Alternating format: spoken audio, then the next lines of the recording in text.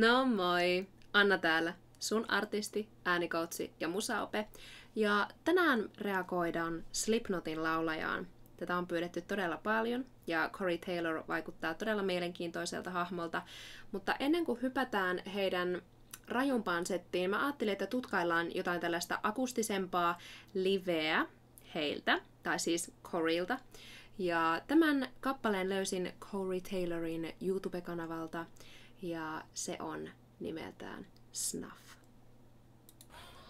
I'm gonna play you a very heavy song for me.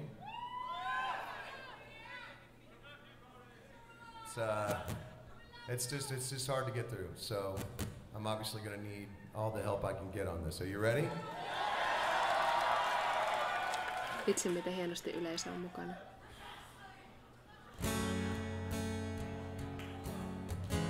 Mies ja kitara. Tarvitseeko se muuta?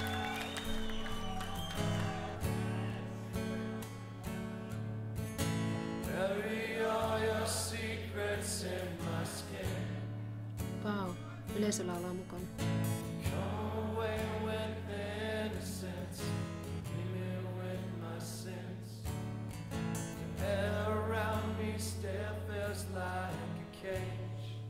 Puherekkarissa mennään. Love is just a camouflage. No one resembles rage again.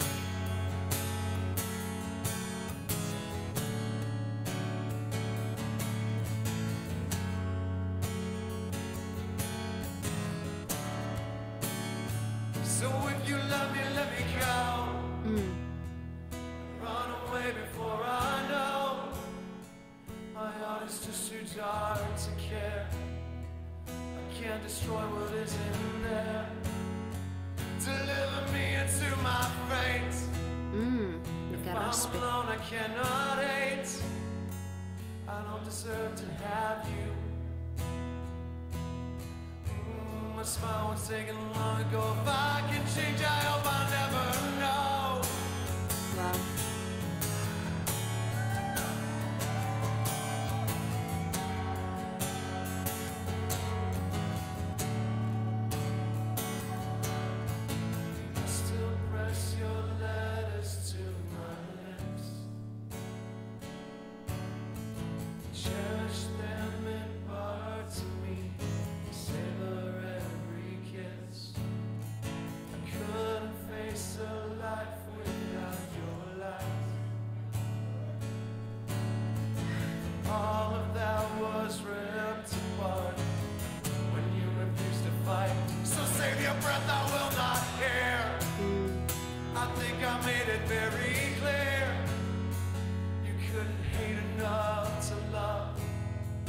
Is that supposed to be enough? I only wish you were my friend. Then I could hurt you in the end. I never claimed to be a saint. My own was banished long ago. I took the death of them to let you go.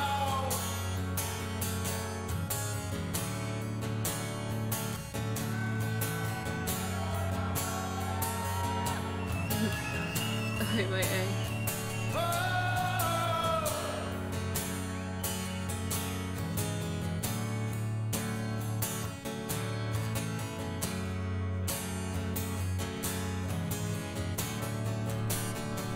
So break yourself against my stones and spit your pity in my soul.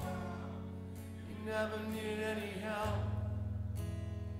You sold me out to save yourself. And I won't listen to your shame. You ran away, you're all the same.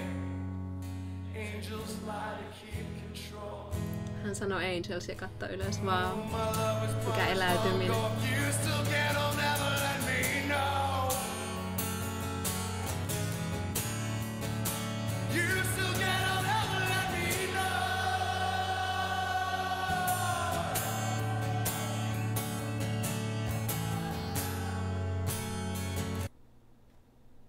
Huhhuh.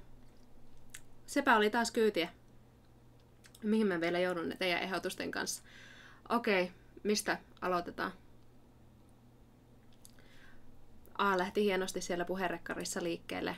Nämä sanat iskee tosi syvälle ja tulkinta on ihan omaa luokkaansa. Mennään siihen vähän myöhemmin, sitten syvällisemmin. Apua. Oi, kun itkettää. Mistäs me löytää? Etsitään se karjaisukohta. Siellä löytyy hienosti esimerkki siitä, miten Corey ei poimi korkeitakaan nuotteja hartioilla, vaan hän luottaa tukeensa ja siihen, että se tekniikka ja beltti kantaa ilman mitään turhia jännitteitä. Hän on hienosti maadoittunut koko tämän esityksen ajan. Ja apua, kun mä herkistyn. Corey. Coreyn tekniikka. Rinta, ääni kautta belt. Kivaa nasaliutta, raspia, tukea, hyvää ryhtiä, hyvä pallea yhteys ja hyvä äänihuulikontakti myös. Tämähän ei ollut täysin karjumista läpi ollenkaan, vaan todella semmoinen puhutteleva esitys. Todella rehellinen. Mulle tulee semmoinen fiilis, että tämä on tosi henkilökohtainen Coreylle. Hän laulaa äärettömän intiimisti tämän ja tosiaan puheenomaisesti vahvalla rintarekkarilla, mutta esimerkiksi toinen säkeistö oli niin lempeä. Sieltä vuoti hieman happea läpi, mutta ei ollenkaan liikaa semmoinen tuettu hyvä tila siellä äänessä. Ei ollut mitenkään teknillisesti kyseenalainen, vaan todella hienosti tuotettu. Corey on mahtava laulaja. Hänen soundinsa on selkeästi lävistävä ja selkeä. Kuulen, että hän tässä äänen spektrin yläpuoli tulee selkeästi läpi. Se on tosi rikas ja Coreylle ominainen. Miellyttävä soundi, ei mitenkään liian lävistävä. Hän kertoi tarinan selkeästi tunteella. Ja hänen tekniikkansa on tosi tasainen alusta loppuun. Melodia ei itse asiassa haasta hänen äänialansa kovinkaan paljon tässä. Mutta eipä sen tarvitsekaan. Tai siis, miksi tämmöiseen pitäisi väkipakon upottaa screamia? Ei tää vaadi sitä ollenkaan. Tämä esitys on oiva esimerkki siitä, miten pelkkä laulajan tulkinta vaikuttaa kappaleen intensiteettiin ja lyriikan dramaattisten osien painotus raspilla ja sitten taas herkät kohdat semmoisella vuotavammalla soundilla kantaa tässä ihan täysin. Mä en kaipaa ainakaan tähän eteenpäin. Yhtään enempää piti sanomani. Mä oon jotenkin vielä ihan tunnekouhuissa tästä. Hei, alussa löytyy mun mielestä hieno esimerkki Coreyn vokaalin käytöstä. Sillä on semmoista aika laiskasti lausuttua vokaalia, mutta silti ne on tosi tukevia ja tilavia. Kuunnellaan tosta. Bury all your secrets in my skin. Bury all your secrets in my skin. Se ei ole bury all your secrets, vaan todella minimaalisilla liikkeillä. Bury all your secrets in my skin. Tulee vähän semmonen väsynyt vaikutelma.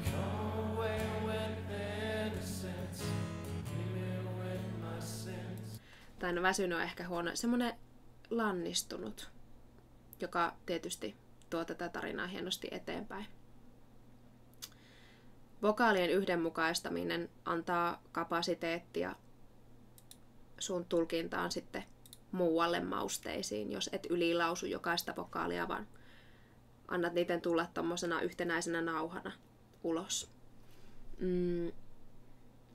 No täällä oli mielenkiintoista juttua. Löysinköhän mä oikein paikan?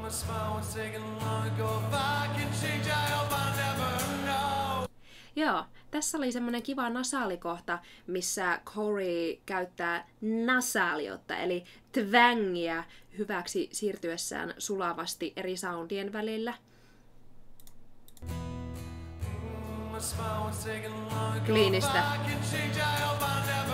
Cleanistä lisätään sitten niinku se raspi sieltä nenäresonanssin kautta. Ja mä kuulen, miten selvästi hän niinku etsii sen resonanssin niinku kaiken tänne maskiin ja tänne eteen tuossa kohtaa.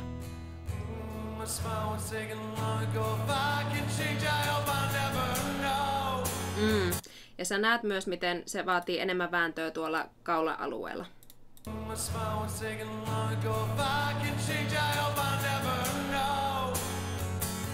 Just näin. No, dynamiikka. Dynamiikkaahan täältä löytyy ehkä vähän myöhemmin.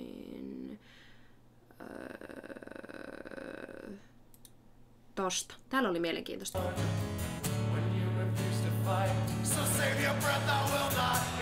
Paljon raspia. Kliini. Ja sitten lisää happea. Eli hän aloitti hienosti, intensiivisesti lyriikkaa painottavalla rockilla tai tämmöisellä raspilla soundilla.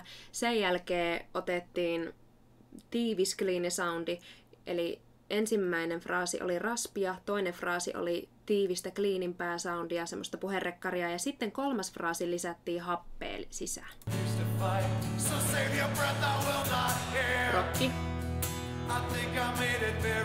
Tiivis puhdas soundi. Ja sitten tulee enemmän happea läpi. Tosi hienosti hän on niinku rakentanut jokaisen fraasin tossa eri lailla. Sitten mennään tonne vähän myöhemmäksi. Otetaan tosta. Tää on mun lempikohta tässä. Todella tunteikas. So break yourself against my stones. Spit your pity in my soul. Äärimmäisen koskettava kohta. Eli tässähän tulee kanssa voimakkaasti sisään, niin kuin tuossa äskeisessäkin esimerkissä. Ja sen jälkeen hän lisää itkua sinne tulkintaan. Ilman kuitenkaan, että se sotkee hänen tulkintaansa tai hänen virettään esimerkiksi. Siellä on kivalla tasapainolla semmoista ensin raspia ja sitten itkua. So break yourself against my stones. Spit your pity in my soul.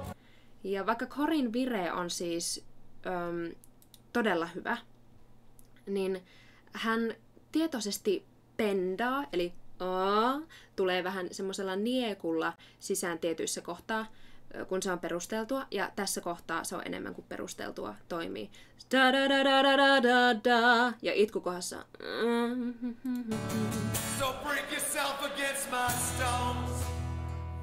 Spit your pity in my soul. My soul. Ihana kohta. Ihan mieletön. Mitäs vielä? Raspista cleaniin siirtymät. Nehän me katsotaan vielä, eiks je? Hän siirtyy siis tämmöistä rockimmasta soundista cleaniin soundiin ihan silmänräpäyksessä täällä lopussa.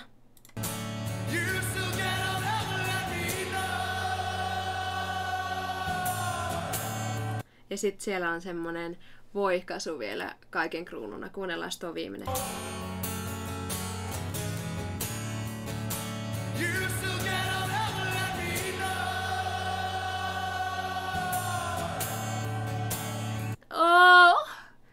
Ihan mieletön. Ja tuo on niinku semmonen kirsikka tossa kakun päällä, että niinku sä oot lisännyt, tai hän on lisännyt ensin koko biisin ajan intensiteettiä. Ensin ollaan vähän cleanimmässä soundissa. Ensimmäisessä säkeistössä ei tullut raspia ollenkaan. Ja sen jälkeen ääniefektit lisääntyvät, tai siis just raspit ja voihkaisut ja bendit loppua kohden. Hyvä tapa lisätä intensiteettiä laulussa. Ja lopuksi tulee tommonen ihan mieletön raspibeltti, joka loppuu raastavaan voihkaisuun, joka selkeästi tukee tätä hänen tulkintaa ja tunnetilaansa tässä. Mieletön esitys. Tällaiset esitykset ruokkii mun sielua, if you know what I mean. Tää oli yksinkertaisesti kaunista, aitoa ja äärimmäisen koskettavaa. Kiitos Cory. Ja kiitos kaikille, ketkä on ehdottanut tätä mulle. Tää oli jälleen ihan mieletön tuttavuus. En mä ois tätä akustista versiota itse gravitoinut, tai tätä kohti en olisi gravitoinut kyllä ollenkaan. Oliko sulla jotain ennakkokäsityksiä Coreysta? Sä oot varmaan kuullut jonkun die, motherfucker die, ja mitä näitä Slipknotin tämmösiä rajumpia biisejä on, mutta oisit sä arvannut, että Coreyn ääni taipuu tämmöiseen? Yllättikö tää? Vai oliko tää ihan odotettavissa? Mun on varmaan aika sanoa heipat, mutta tuu juttele mulle tonne alle, kun suunnitellaan tulevia reaktioita. Ja sitä odotellessa sä näet mut taas sitten ensi viikolla. Moi moi!